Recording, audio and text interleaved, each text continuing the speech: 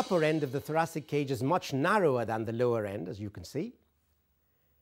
And the upper limit of the thoracic cage, which is in fact at the junction between the thorax and the neck, the cervicothoracic junction, is called the thoracic inlet in anatomical terminology.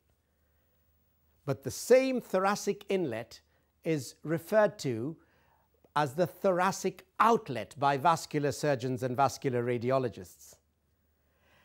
And the term thoracic outlet syndrome refers to compression of neurovascular structures at this level, at the level of the upper edge of the thoracic cage. So this thoracic inlet or thoracic outlet is the area between the two first ribs and limited anteriorly by the sternal notch. So what are the neurovascular structures that can be compressed at this level? There's an important artery that crosses above the first rib to enter the axilla.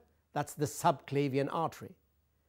And in front of the subclavian artery, the upper aspect of the first rib is crossed by a large vein, the subclavian vein.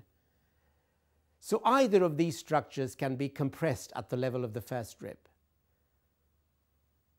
But far more important than either of these two in the context of thoracic outlet syndrome is a neural structure.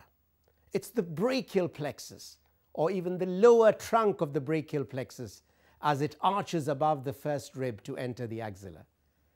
So these are the neurovascular structures that can be compressed or implicated in a thoracic outlet syndrome. Your anatomy matters.